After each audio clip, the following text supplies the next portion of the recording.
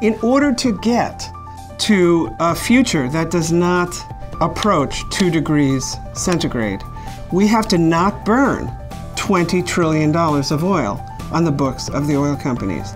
That is one hell of a difficult thing to do, but we have to do it. It's easy to sort of point to a lot of different groups and call them the enemy. To me, the enemy is time.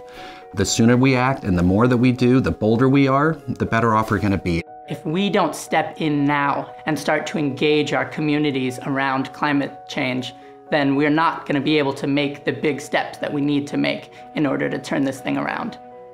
There are many, many creative ways that people can use their voices and speak out about what we understand with confidence, what's uncertain, what likely outcomes are for our climate system, and everything we hold dear if we do nothing about this problem.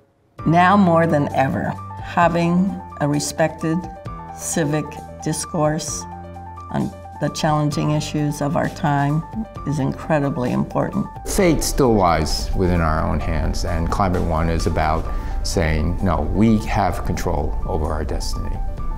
So here's our moment to speak truthfully about where we are on climate, and in the strangest way, it might be the moment that people are actually ready to listen.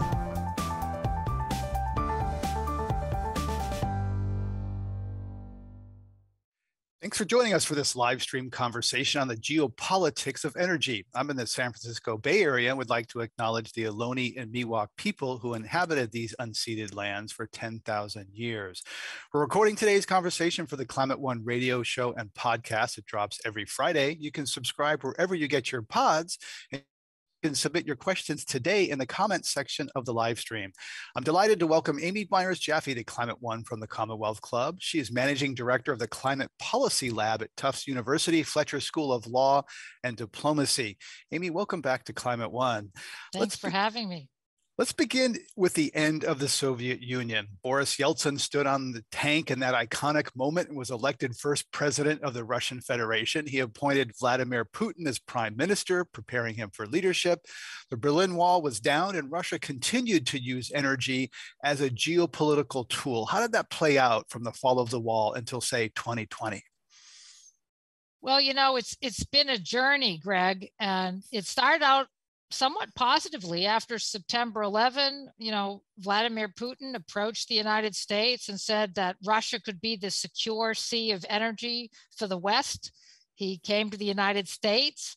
We saw American oil companies go and help Russia revive its industry, which had just crumbled from mismanagement and lack of capital. And it looked like we were all on track to have Russia sort of, quote unquote, be part of Europe. But then over time, things deteriorated. We saw Russia use energy as a geopolitical weapon first in 2006 against the Ukraine, then in 2009 in a way that affected heating in Germany for 2 weeks. And we've been sort of on this trajectory of concern for the level of Russian supply in Europe since then. Right, and going into this winter, European energy demand was rising faster than supply coming out of the economic slump. Russian companies cut back methane gas to supplies to Europe around 25% as prices surged, not in their own financial interests, leaving profits on the table. How did Russia weaponize its energy exports in advance of the invasion of Ukraine? Well, you know, we had some momentum that looked less frightening. I mean, as we were leading up to the Glasgow summit, you saw OPEC plus, which is sort of OPEC plus Russia and some other countries, actually say they were not going to put more oil on the market, even though markets were tightening. And a lot of us interpreted that as a belief that high energy prices, especially in Europe, but also elsewhere, would discourage global leaders from tackling climate change in a strong way.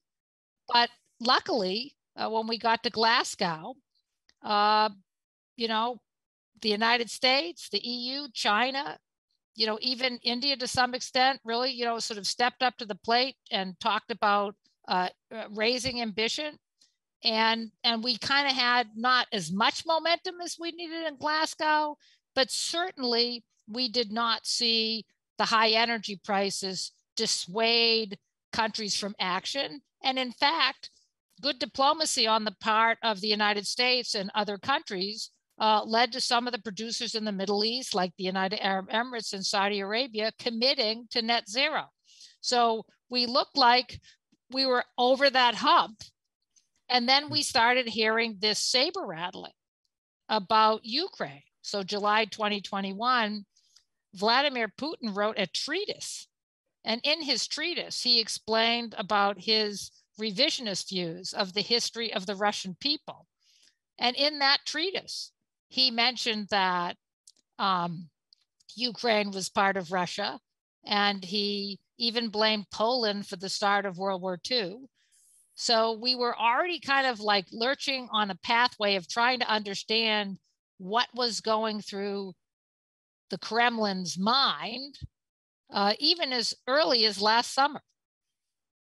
And sounds like, yeah, Russia was on a different path from other countries, oil suppliers who kind of came together in Glasgow, that very important climate summit. You know, Germany was seduced by cheap Russian gas, and about a third of its crude oil and half of its coal comes from Russia. So as the strongest economy in Europe, how much leverage does that give Putin over Germany? Well, it gave him a lot of leverage. You know, the thesis over the years on Germany is, well, you know, we're going to have this double-edged sword that means that Russia can't act extreme because they need the revenue from Germany, and Germany, we're showing our willingness to work cooperatively because we're willing to buy a lot of Russian energy and support the economy of Russia. And of course, that entire philosophy has now been entirely discredited in German politics. But the German government, sadly, committed a lot of own goals. They did a lot of things wrong. Not only this high dependence on Russia, which of course the United States has been bugging them about since Ronald Reagan. They, you know, Donald Trump went and said, we'd like to help you finance an LNG receiving terminal, liquefied natural gas, so you can receive natural gas from the United States back when he was first president. They had some fanfare and then didn't do it.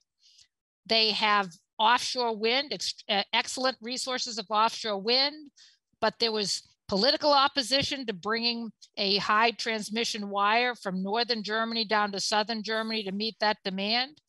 Germany has its own domestic natural gas resources. People don't realize that. They decided that they would not drill their own natural gas. They would prefer to have the pollution be in other countries. And then you got the decision to close down nuclear, which one can understand, but you would wonder, like, does it make sense to close nuclear ahead of the winter instead of after the winter when you're only talking about a few months? And then finally, the worst mistake, I think, that could have been totally predictable, is that Germany allowed Gazprom, the Russian state natural gas exporter that does supply its supply, to buy its inventory storage, the physical storage tanks that there are in Germany. Some of them were owned by Gazprom. And in the lead up to the winter this year, guess what? Gazprom left those tanks empty. Wow. So, you know, for the soccer metaphor, which works very well in Europe, I was saying to people, talk about own goals. Really not in a good place. Amy, I'm going to ask you if you could just push your boom down just a little tad away from your mouth. I think that'll help. So lots there to unpack. You know, you talk about liquid natural gas exports to Europe. A lot of people in the US would like to say, hey, well, we can replace Russian gas with US gas. Happy to export that to Europe. Will that happen? Could the US supply enough methane gas to replace Russian gas in Europe and wean them off this Russian dependence? So we increased those exports to Europe over this past, October, November, and into this winter. It's helped a lot. Things would be even worse, believe it or not, without the Russian gas. But to export the gas requires special facilities that take the gas and turn it into a cryogenic cryogenically into a liquid. And so we have a limit on how much we can do that. So that raises a question, which is a really very challenging question. Do we add more facilities? Do companies invest because it costs billions of dollars? Or will that create sort of path-dependent infrastructure that will then become stranded as Europe moves more to renewables and away from natural gas over time? And that leaves us sort of in a bind between the immediate emergency and how do we plan out not what we do over the next couple of months, but what do we do in the 1, 2, and 3 year time frame, as opposed to the 10-year time frame where Germany has already announced it will shoot for 100% renewables.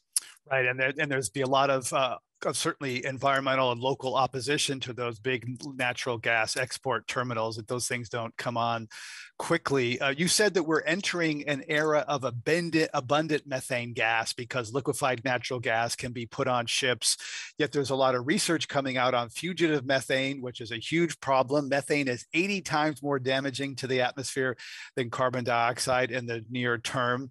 The carbon math is that we need to reduce methane, not increase it. So where does that leave us? Well, it does leave us in a problem. Now, there are some bridges. State of California has been sort of proactive in looking at renewable natural gas. So I'm making the methane from biomaterials and waste. Problem with that, of course, is once I put it in a facility, it's methane, and I still have to be leakage proof. So, but I can add CCS to it, which makes it a negative emissions, which is something we need to go to for net zero. So you're seeing more conversation in the United States and Europe about going to this more renewable form of natural gas. And you do have more producers here in the United States, Pennsylvania, for example, making sure that their new wells are methane leakage free. And you're seeing more activity and proactive maintenance in the pipeline industry in the United States to reduce emissions. And then you see some states being very proactive, like Colorado, which has tight regulations that doesn't allow for the leakage of methane from production facilities. Right, and CCS being the carbon capture and sequestration. So you mentioned that Germany's announced going to 100% renewable. What, looking at Europe broadly, what alternatives do they have? Back to nuclear, pump up renewables, accelerate the European Green Deal. How is this changing the energy politics and dynamics in Europe? So Europe had a great plan as it was. We all said not fast enough, but as your listeners probably understand, we have this path dependency of our existing infrastructure. So it's hard to go from today's infrastructure to the new infrastructure, in a year. It takes some time to do the building and retiring.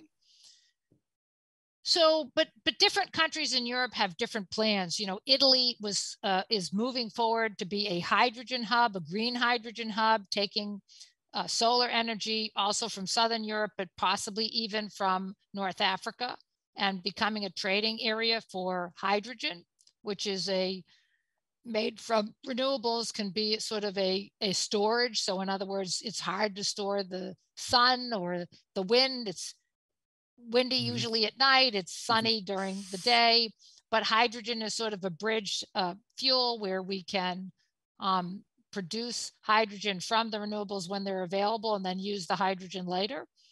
So Italy is sort of pioneering that, but in Northwest Europe, tremendous amount of offshore wind that's being produced and new projects being fast forwarded. And some of those projects in Denmark and other places, again, trying to connect to hydrogen. So, and then we have this other sort of lesser known opportunity.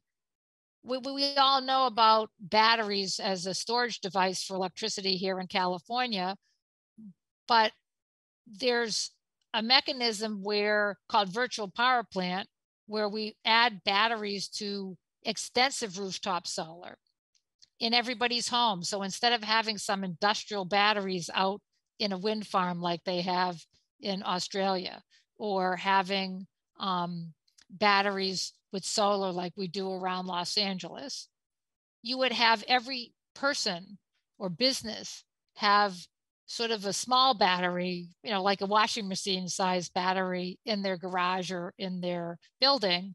And then those batteries would aggregate together. So you would give your utility the opportunity to pull some of that stored solar energy into the grid during times of peak demand, or an unusual burst in need like a heat wave. And you can aggregate that across many different buildings and households. It's a pretty powerful tool, and they've used it in Western Australia successfully to reduce brownouts.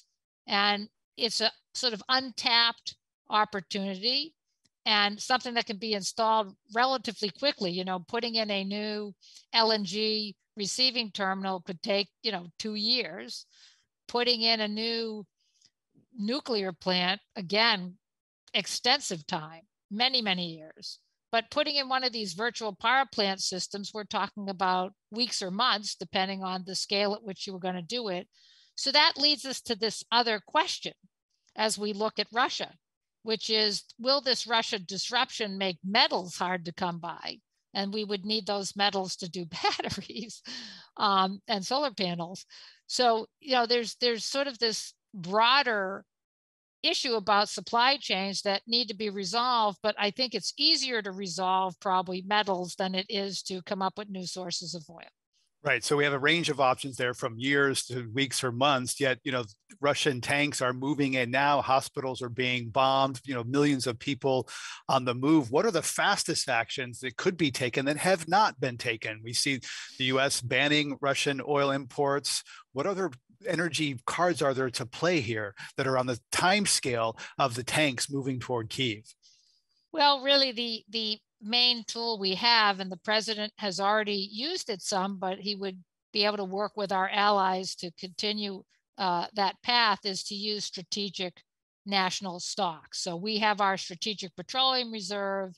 The Europeans have strategic reserves. Japan, South Korea have strategic reserves. And actually, China has been cooperating and also has been releasing oil from its strategic reserves. India has some strategic reserves. So that's our first line defense against a major, disruption that would damage the global economy.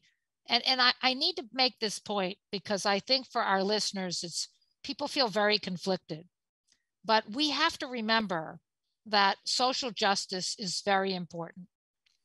And many of us could go with using less fuel. We could telecommute instead of driving to work. We can limit our shopping and not need our car as much. We can cancel or postpone a holiday. But if you're a person in the United States who needs your car to get to work, otherwise you won't be able to earn a living, and the price of gasoline is California, we're getting towards $7 a gallon. Right. The president needs to address that. And that's an important issue, an immediate issue. And so we have to be focused on our climate goals, and we have to be putting in place a transition. But we also do need to do things like use the Strategic Petroleum Reserve. And we might actually need to help oil companies drill for a period of time, because we cannot have it that Americans can't use their vehicles. It's interesting that BP and Shell pulled out of joint ventures with Russian giants Gazprom and Rosneft. Shell said it would continue buying Russian oil and contribute the profits to humanitarian efforts in Ukraine. That met a firestorm of backlash. CEO Ben Van Beurden then apologized for that move and now says the company will not buy Russian oil. How are these branded oil companies being affected by this crisis? On the one hand, their brands might be taking a hit, and yet they were probably making pretty good profits with a surge in prices.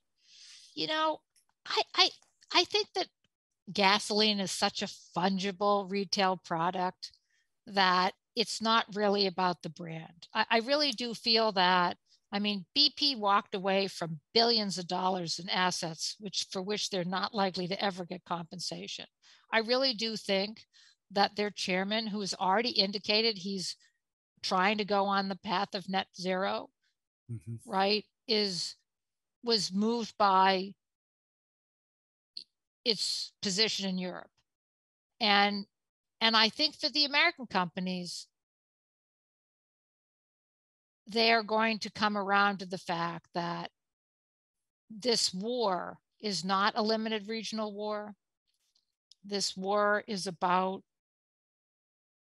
democracy in Europe. And it's going to be important for all corporations to support the efforts of Europe and the United States going forward.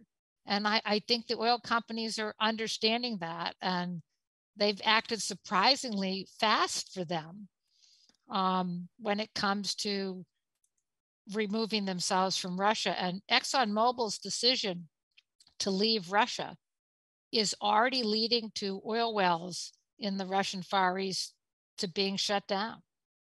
And what does that mean? Does that mean that they can't get out of the ground? Can the Russian oil be sold to other buyers in Asia and Africa? This is a very liquid global market.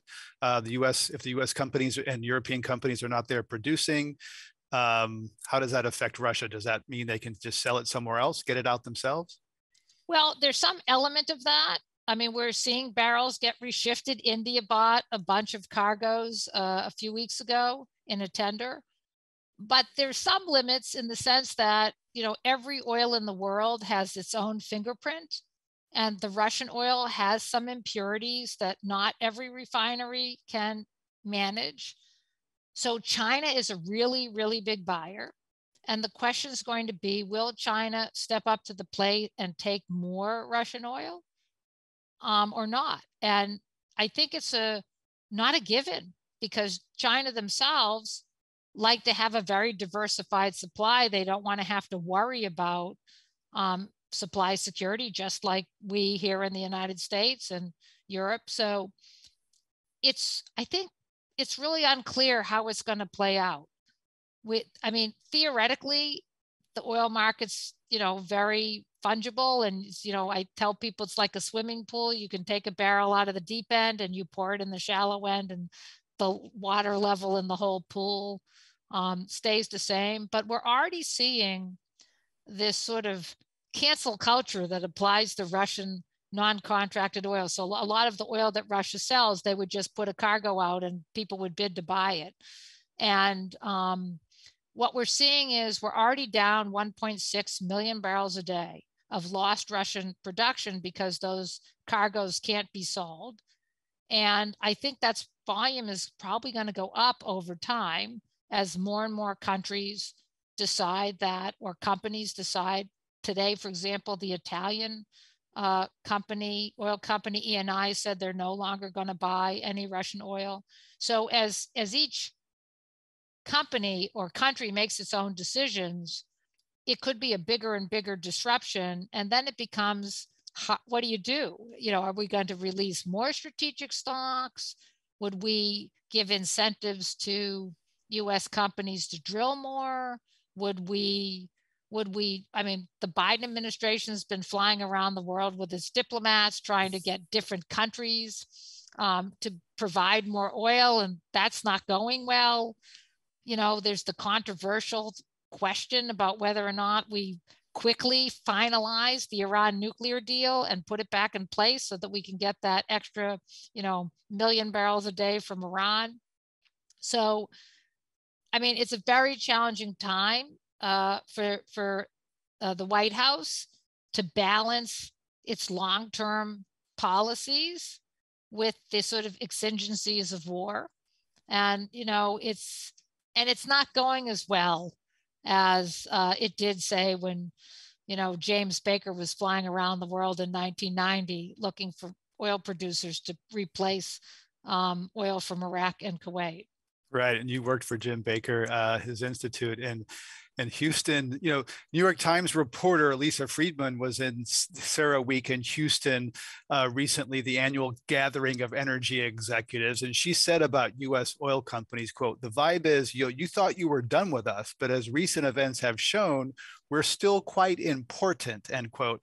The title of the piece was "Suddenly Oil Companies Are Upbeat Again." So how does this play into the oil companies in the United States? On the one hand, the Biden administration is trying to decarbonize, move away from oil production, and yet now they're in this situation where the energy and national security and political agendas have merged in the U.S. and Europe. And you said maybe we need them to produce more in the U.S.? Well, we do, but there's a flip side to that. And the flip side is, now that we understand, not just, many of us understood the climate emergency, but for those who were not on board with the speed and pace of change we needed from the climate emergency, many of those citizens are now understanding that this high dependence on Russian oil or oil from other countries that might be inimical to Western democracy, that this is a problem. And of course, the big solution to that problem is to move off of fossil fuels and to other sources of energy that are domestically produced, like solar and wind. So we know where we want to go. It's just a question of the speed at which we can do it. And like I said, the president has to consider the social justice issues not only from the climate perspective, but from today's sort of COVID experience, where we now understand what it means to be, quote unquote, an essential worker. We understand the importance of supply chains to our economic well-being, but also our physical well-being. And that just takes a certain amount of oil-based fuel. That's just the reality of how we live right now. And, we have to make this distinction, which is very uncomfortable, between what our best trajectory is, which is to switch as much to domestic clean energy as fast as possible and get electric cars on the road as fast as possible, and the fact that we have 350 million liquid fuel fossil-based cars on the road today. And there's quite a debate often about whether high gas prices are good or bad for that transition, right? High gas prices means that, the electric cars are a lot more economical. As Bill McKibben tweeted last week, that the sun appears to be providing energy at the same price as last week. Let me say that again. As Bill McKibben tweeted recently, the sun appears to be providing energy at the same price as last week. So EVs are now more price competitive compared to that $7 gas. On the other hand, when gas prices are high, voters are cranky, midterms are coming, and politicians are very wary and want to get that price down, and makes them very, perhaps less, more reluctant to make changes in how we run our economy. So how does the high gas play out? So listen, I think we're in a totally different situation. What you're describing, Greg, has been sort of the debate over the last 20 years. But I think the way we need to think about this is totally different. We're in a war. We can feel like that war is far away and doesn't involve us. But because we're participating through financial sanctions in supporting our allies in Europe, that means that we are involved in this disruption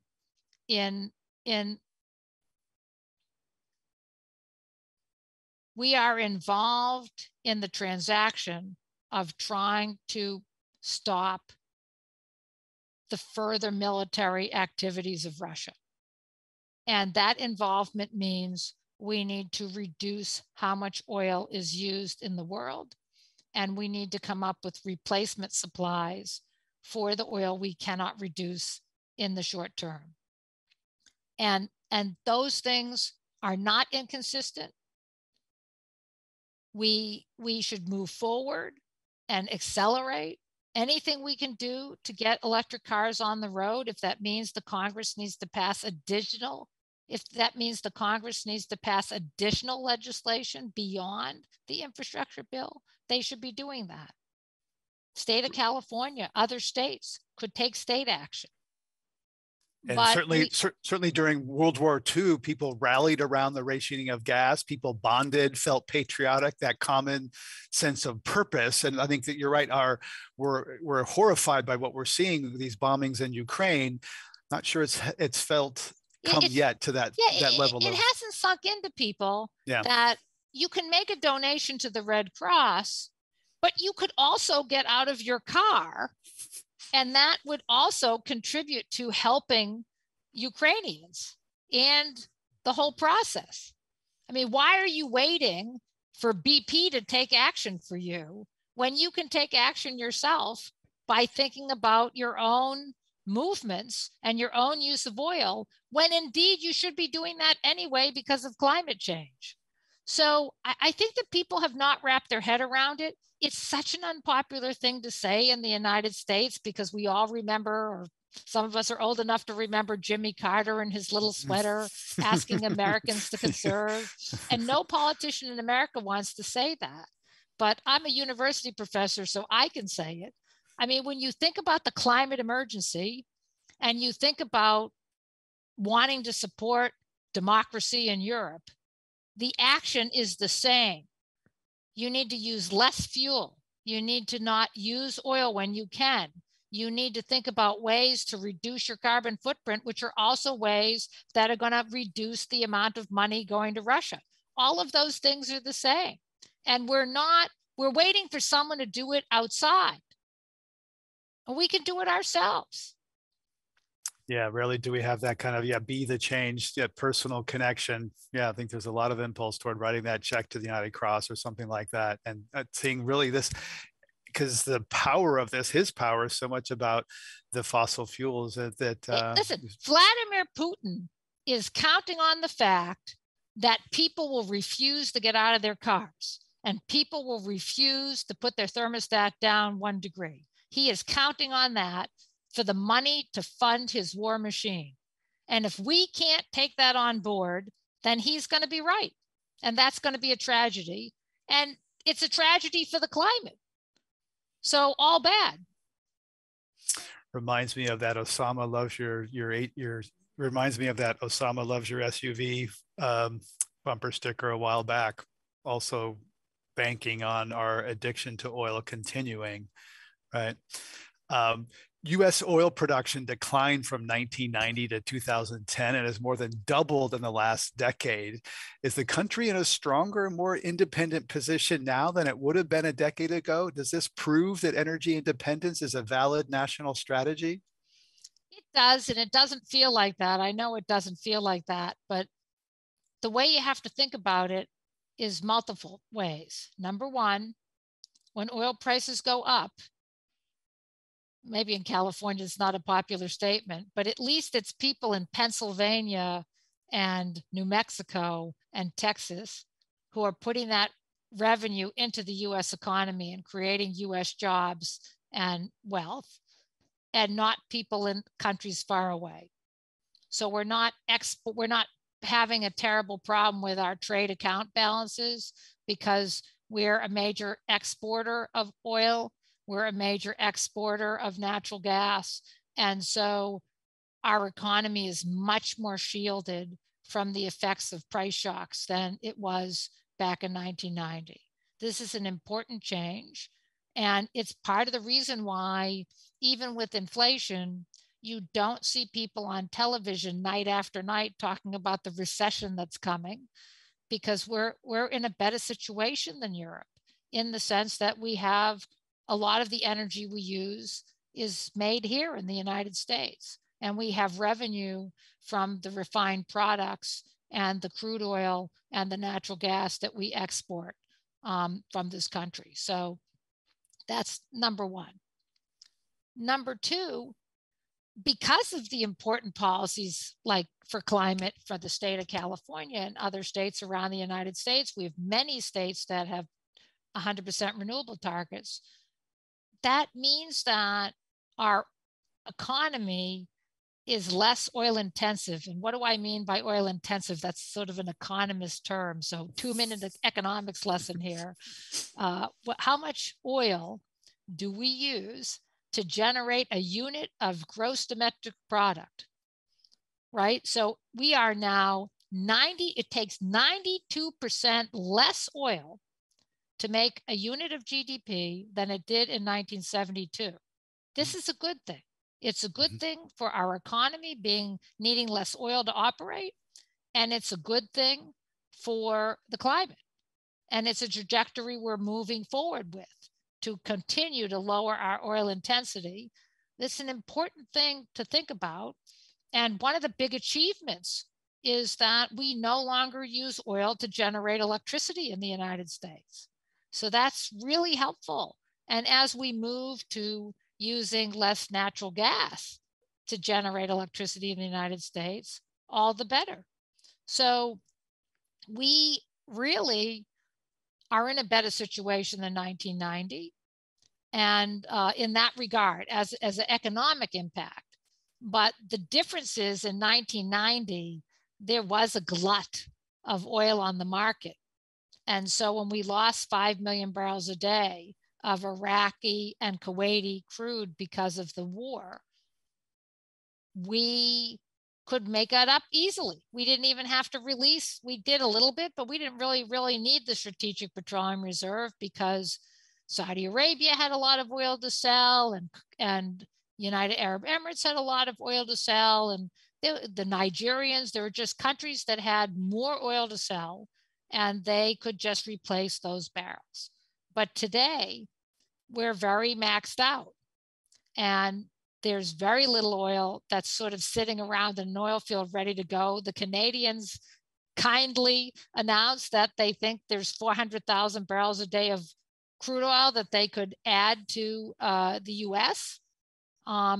We don't really need it, but we do in the following way. If the Canadians send more oil to the United States, and they say they have pipeline and rail capacity to do that, then that 400,000 barrels a day could be exported by the United States back to Europe, right? Either in the form of refined products because we refine more, or we could literally shift some crude oil out exports terminals down in Texas and Louisiana. So every barrel counts today. It's going to be very hard to replace the Russian oil and gas. A lot of diplomacy going on about how to do that. And, you know, it's just going to remain a challenge, and Americans are going to have to consider high energy prices and the option of conservation as their contribution to what Ukraine is doing to fight for its right to be a democratic country. Amy Myers-Jaffe is Managing Director of the Climate Policy Lab at Tufts University, Fletcher School of Law and Diplomacy.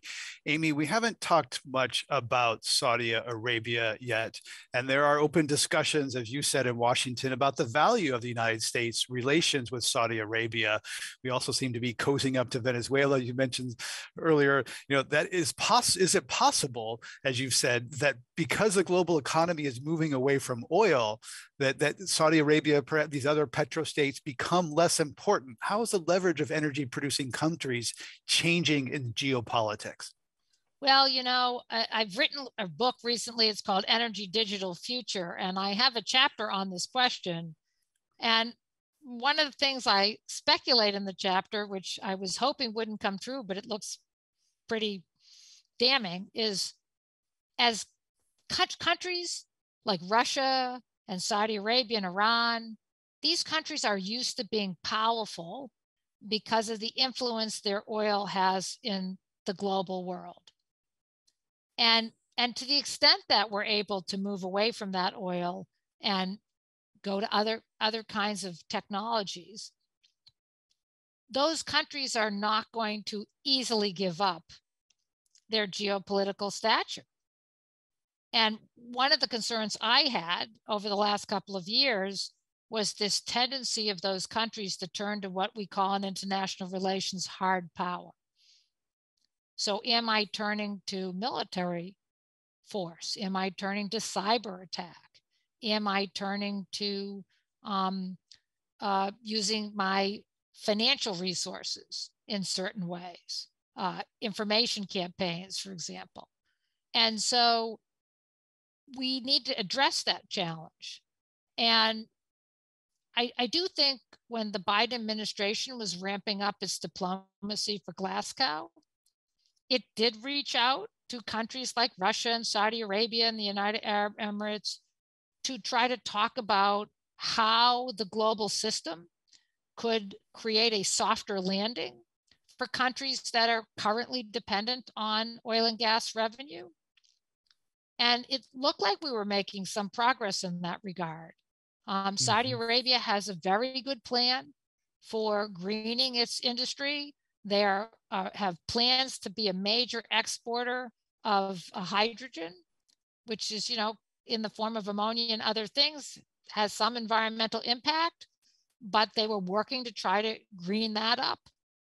So, and they obviously were, investing in solar energy and other kinds of technologies, including carbon sequestration and storage, which might turn out to be a useful technology for a country like Saudi Arabia. So we were kind of on the right trajectory, but this whole question about, do you need me, don't you need me? We frame it that way. It creates unnecessary acrimony. If I tell you I don't need you, does that mean I only liked you for your oil? I didn't care what happened to the 25 million people who live in your country? I mean, it's almost a degrading, snaggy question if you're actually sitting in that other country. So I really think we need to reframe the debate, which is, how do we, especially the climate proactive countries of the industrialized North, how do we engage countries of the South to promote their ambition for climate action in a way that is inclusive and non-confrontational and for the betterment of the planet? Because we need countries like Saudi Arabia to pivot with us, as opposed to, hey, they're going to be the losers, so ha ha ha, right? We really need to be thinking about, these big countries, Saudi Arabia. I mean, in another time, maybe we could have thought that way about Russia, but we saw this historic deal at Glasgow where the many economies, the US, UK, so forth, offered $8 billion in assistance to South Africa to try to green its electricity sector away from coal. We need to be thinking creatively about those kinds of structures for many countries around the world. And we need to be helping or participating or encouraging countries that are highly dependent on oil for their government revenues to pivot with us. Right, have a win-win strategy rather than a situation where people have a lot to lose. That could be an incentive for bad behavior. So as they go down, they're going to go down fighting and belligerently. There is a notion that this transition to renewable energy will get away from the power of petrostates and avert wars for oil and reduce the power, reshift the power. Yet there's also, you referenced a little bit earlier, there is a supply chain for renewables. There's a lot of lithium in Ukraine. There are certain metals that are needed, cobalt and others that are needed for electrification, to move away from liquid transportation fuels, move from oil to electricity. So how is that supply chain? And will it be as harmonious as some of the people claim it to be? Could we trade one vulnerability for another? Well, let me just say the following thing. Oil is what I call a flow resource. The second you use it, you need more. So if I buy an electric car and it has a lithium battery, I don't need more lithium until I'm not using that car anymore, which in the United States could be 10 years, could be 14 years. So the trajectory for the leverage is different. I mean, for gearing up, of course, we need a lot of material, but Once I have it in place, once I put in battery storage in Los Angeles, it's not like I have to, I bet those batteries will be in place for several years until I need to upgrade them and replace them. So the question really becomes, how do we manage that? And you see some very interesting, I love California because you have great minds here.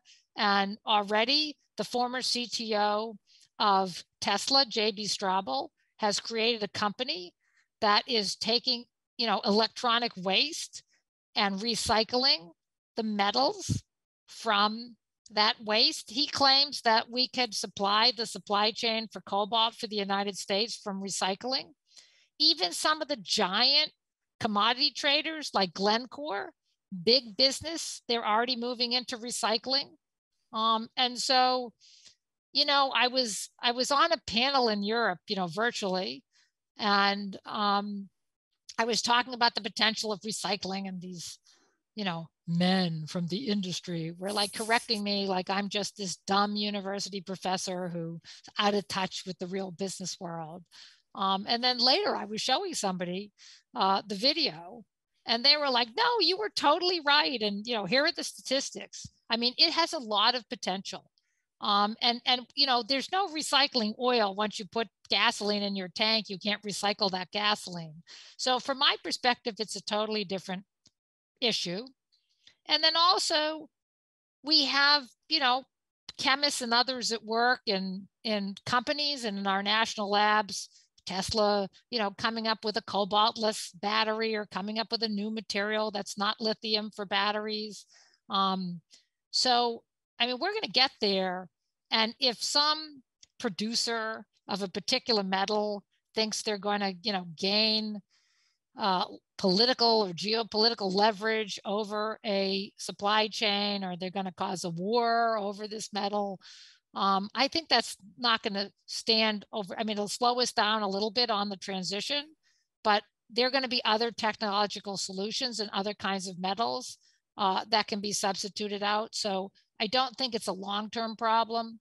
I think that in the end, renewable energy will be easier to promote and move us away from geopolitical conflict. And the other thing I would mention is, which we're seeing in Europe.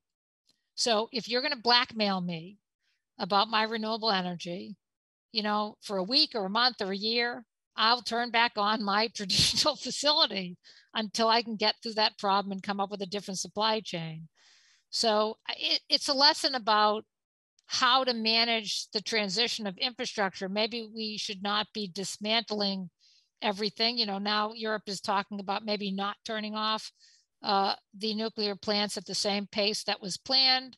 And maybe the way we mothball them have to be different than what we might otherwise have done, because we're going to need to make sure that in the transition, we're not constantly being interrupted by some slight supply chain hitch. And one way to enhance that supply chain is to have more domestic supply, at least speaking from a US-centric perspective. And there are efforts to increase lithium production in the United States. However, that often comes in conflict with indigenous lands. There's some real controversial mines in Nevada and elsewhere.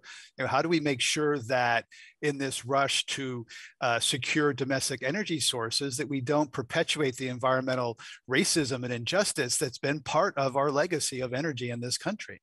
Well, that really, and we're studying that at the Fletcher School of Climate Policy Lab, which is to look at how public funding of demonstration projects, energy demonstration projects, research and development projects, and tax credits or other kinds of incentives we give for strategic industries. How do we make sure that we do that in a way that's inclusive and takes into account environmental justice? Those standards were not, in 2009, when the Obama administration injected a tremendous amount of money into the economy in the clean tech space, those considerations honestly were not taken into account. So let's hope that this time around we have some strong leadership that will make sure that it's done better. And we can think about, as we are at Tufts, what would be the policy framework to how to do that, and how to engage with communities to make sure that what we do is both just and environmentally sound. We're talking about the geopolitics of the energy situation in Ukraine and around the world with Amy Myers-Jaffe from the Fletcher School of Law and Diplomacy at Tufts. We have a question from the live stream here. One listener asks, isn't Halliburton and Baker Hughes' involvement in Russia much more important than BP Shell? They are the ones providing the know-how to pull the oil out of the ground. It is, and they've also left. So no question, the U.S. service companies played a giant role. They are not staying. I mean, they learned their lesson. They stayed for a while in Venezuela, and they wound up having billions of dollars in arrears that never got paid. And so I think that, it was an easier decision for the bigger oil companies that are the brand names, like the BPs and the Shells and the Exxon Mobils, because without the service companies, it's pretty hard to operate. And the service companies were also out the exit door. So no question, you're not going to see American service companies assisting Russian oil and gas companies. I mean, that we're out. And so really the question is really one of, how do we manage the fallout in making choices about how much we can do with new energy and how much we have to do by relying at least temporarily on traditional energy? Also, as we get here toward the end and sort of round out this geopolitical picture, China and India abstained from the UN Security Council vote condemning Russia for invading Ukraine. How do they fit into the shifting geopolitics of energy now? We've touched on them a little bit, but how do they, huge fossil fuel consumers, how do they fit into the shifting mix? Well, it's a pretty interesting question. So China has a pipeline that goes from Russia to China to give it oil from Russia, and those shipments are continuing unchanged. And the question, and they get some oil via Kazakhstan, of Russian oil. So the question really becomes, what will China do and what's in China's interest? And we did see during the Olympics, the Chinese put out this grand, multi-page statement of all the Russian grievances against the West. And then they listed their own grievances against the United States and the West in this document to a lot of fanfare. And I think, as an analyst, my question is, will that lock them in? Because there are a lot of things that are happening today that are not in China's interest. It's not in China's interest to see the oil price go up. They import upwards of 10, 12 million barrels a day of oil from the Middle East and from Russia. So that's a problem for them. They are a food insecure nation. So I don't think they're a country that can afford to have some kind of a chemical weapon or nuclear fallout in the Ukraine, contaminate the food supply in Russia and the Ukraine and other countries' borders, because that would have a huge ripple effect on an already shaky food system in China that was disrupted by COVID. So there are just a lot of, a lot of the ingredient, of just to go down into the weeds, we use phosphate to make fertilizer, which is a big part of how we do industrial food globally. And that's came out of Ukraine. So the question is, does that affect China if the Ukraine's fertilizer input is not available?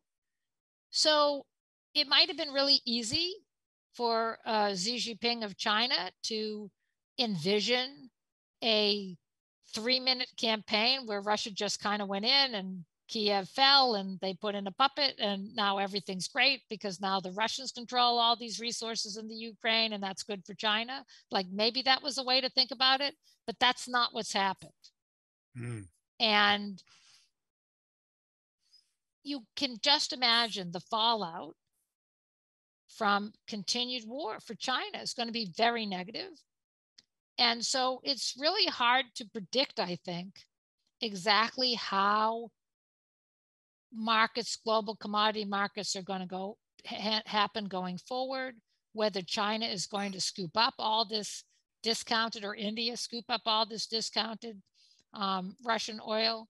You know, the discount on a Russian cargo in the Far East today is minus $25. So if the price of oil is $100, say, or $110, you can subtract $25 from that if you're China and buy a cargo. Is that going to encourage them? I don't know, because in the end, if you're China, you don't want to shift your whole refining system to Russian oil and then the Russian economy collapses or something else goes wrong. And now you're scrambling around after everybody else has already found a new way to get oil and gas or has already shifted to other kinds of energy. So the Chinese, I think, really, regardless of how they think about it intellectually or geopolitically, they're really in a worse situation than we are, because we do have our own energy production more than the Chinese do. And same with India.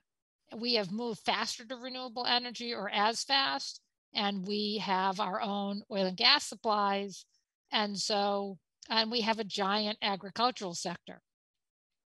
So China really needs to think seriously about how to increase its voice to bring a ceasefire in the Ukraine. And it needs to really step up to that plate. And we don't have to say that they need to do that as a favor to the United States or because they're a lover of democracy. They need to do that for their own strategic interests. So much to discuss here. I wasn't aware of the phosphate connection with global food production and Ukraine. Amy Myers Jaffe, thanks for coming on Climate One. And if you ever needed more reason to electrify your mobility, to go electric, to displace oil, thinking about those children in hospitals and refugees in Ukraine, get into that electric situation. Thank you. Amy Myers Jaffe is Managing Director of the Climate Policy Lab at Tufts University School at Fletcher School of Law and Diplomacy. I'd like to thank our Climate One team for making this happen. Ariana, Brad, Austin, Spencer, Steve, and Tyler. We've been discussing the geopolitics of energy with Amy Myers Jaffe. Podcasts of this and other Climate One shows are available wherever you get your pods. Talking about climate can be hard and depressing, and it can also be exciting. You can hear more on our podcast on Apple or wherever you get your pods. Thanks for joining us online. We'll see you next time, everybody.